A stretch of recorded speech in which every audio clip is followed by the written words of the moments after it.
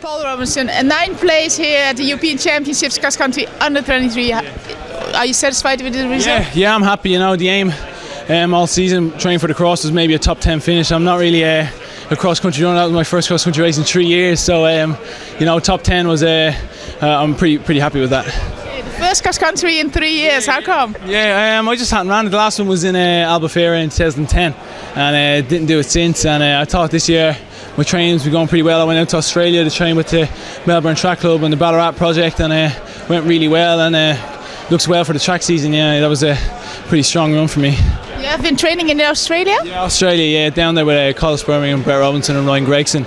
So you know, Brett, you know, he was 29th at the World Cross. Collis was 8th. So no, good guys to train with. You know, made me strong.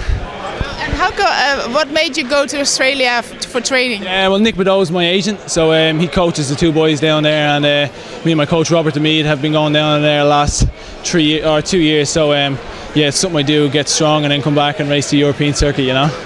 And so getting now in the 9th place will you compete more often in the European cross country? Well, now I'm a senior, so I don't know. I'm not in the baby races anymore, so I'm gonna have to step up. But listen, who knows what happens? I'm just gonna continue to try to get stronger, and it's all about the track for me, though, over 1500 meters.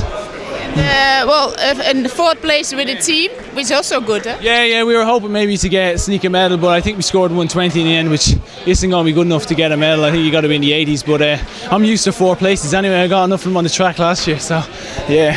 So what will be your aim for next year? Oh, we just got to get a bit of hardware, you know. I want a medal to put around my neck, so hopefully I can do that, you know. Yeah. Thank you very much. Yeah, thank you. See you.